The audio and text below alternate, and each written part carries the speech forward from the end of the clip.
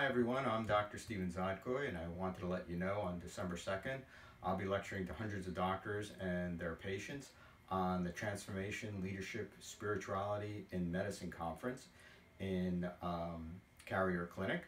My topic is going to be going from burnt out to outstanding. Basically, patients with burnout have both physical and emotional complaints, but don't present with any positive lab findings. But they still have fatigue, they feel overwhelmed, and basically life just becomes much more difficult for them. I always like to say if you feel burnt out, you probably are burnt out. So we'll be going over the best ways to treat, the best ways to recognize, and how medicine needs to move beyond disease and into improving the quality of life. I hope to see you there.